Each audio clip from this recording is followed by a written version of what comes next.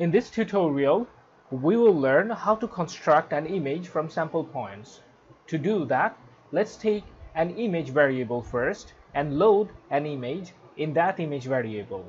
As it is an application of 2D convolution, we need to convert this RGB image into a grayscale image. And MATLAB's two-dimensional convolution requires double data type. That is why we're converting the grayscale image into double data type. Now we will create a zero image that is equal to our existing image. To do that, first let's get the size of our existing image and construct a zero image of the same size of our existing image. Now, using MATLAB's rand function, we will take some random points.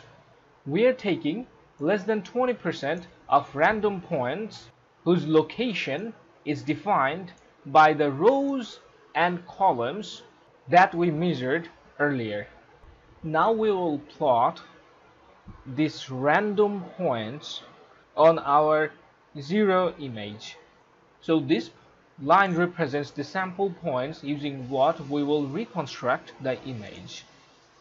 To do that, we will use Gaussian filter and the convolution function of MATLAB. Here, I'm convoluting the zero image with Gaussian filter. Let's use MATLAB's subplot function and observe the result of this program. Here is our actual image. Here are the points that we have taken from actual image and pointed them on our zero image.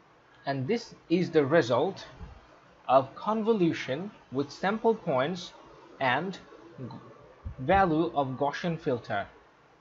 This is how, from sample points, we can construct an image.